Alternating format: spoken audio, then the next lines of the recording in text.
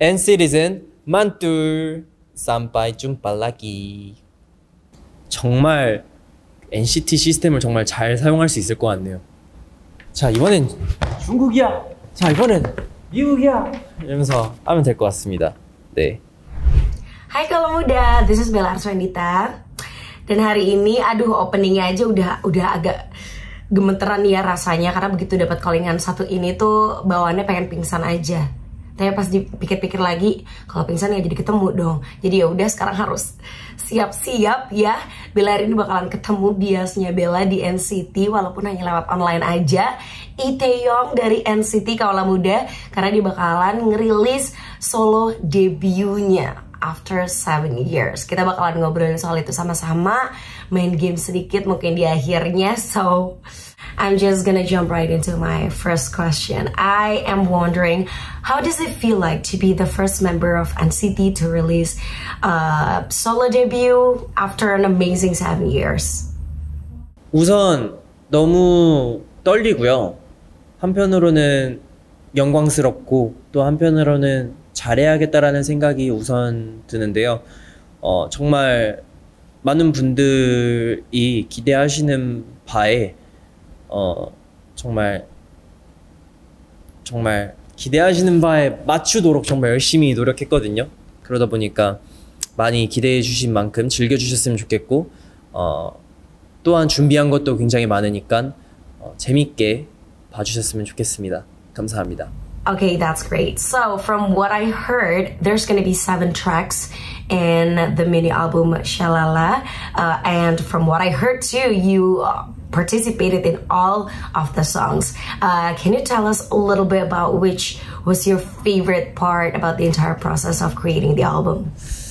이번 앨범 작업을 하면서 첫 번째로는 이제 수록곡들을 정하는 것부터 시작을 해야 됐었을 것 같은데요. 정말 작업물들이 아무래도 많다 보니까 정말 어떤 곡들이 뽑힐까라는 생각을 굉장히 많이 했었는데, 너무 신기하게도 제가 약간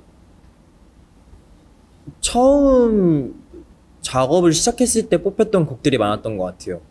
아무래도 이제 시간이 지나면서 성숙해짐이 있다 보니까 뭔가 이제 첫 번째 앨범으로는 좀 더 뭔가 산뜻한 느낌이 드는 그런 곡들이 많이 채택이 됐더라고요. 그래서 뭔가 그러한 것들을 봤을 때도 뭔가 인연, 우연 이런 것들이 있었다라는 생각이 들어요, 저는. 네. Okay, now I want to ask you, what exactly do you want to show or do you want to deliver through this solo debut?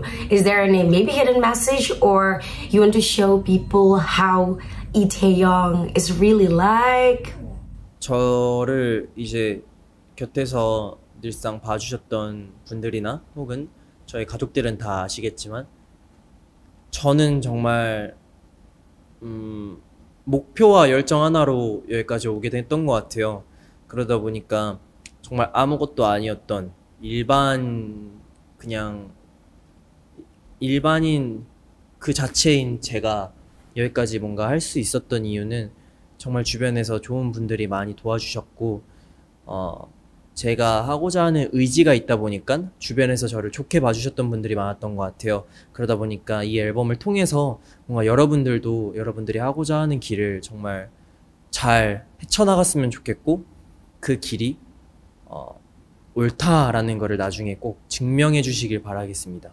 그렇게 된다면은 우리는 너무 행복한 관계지 않을까 싶어요. 네.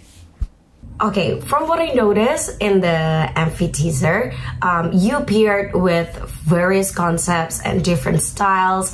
I'm just wondering which of those styles are actually your most favorite? Which style do you feel like you're 100% yourself?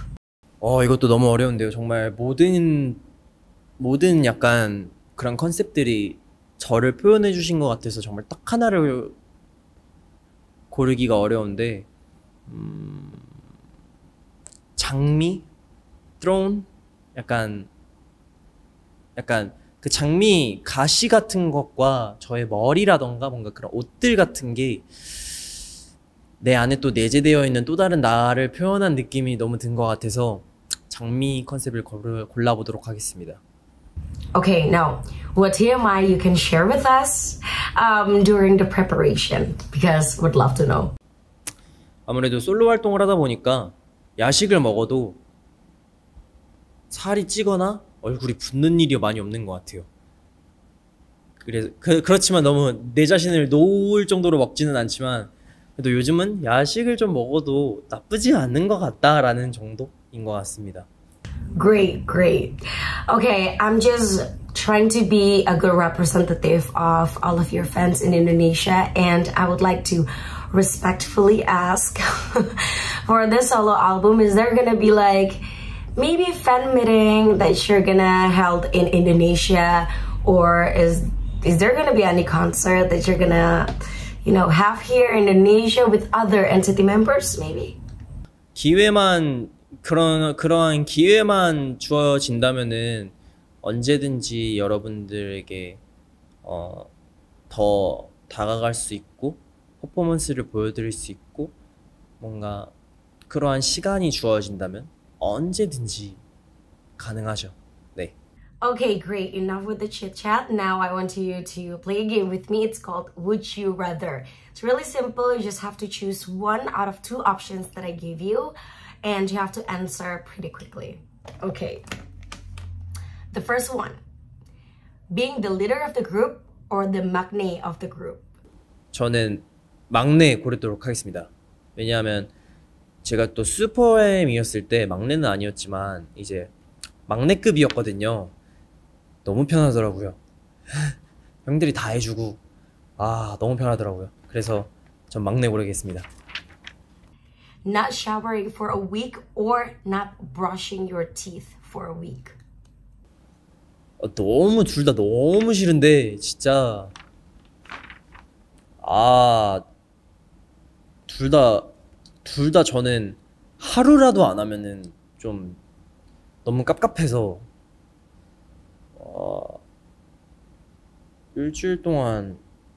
그래도 일주일 동안 샤워 안 하기를 좀 더 버틸 수 있을 것 같기는 해요. 네. Being called cute boo boo or sexy boo boo?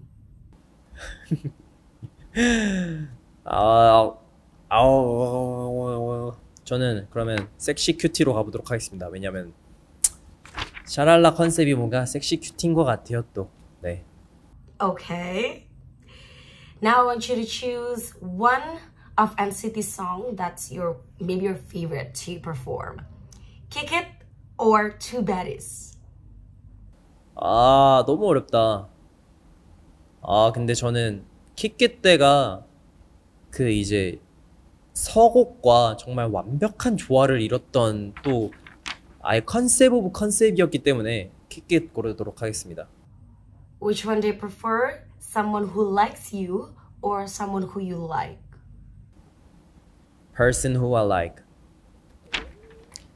저는 저를 믿어요.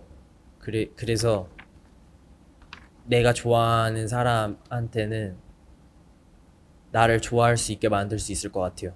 네. Would you rather wear new shoes on rainy days or wet socks on rainy days? Wet socks on rainy day.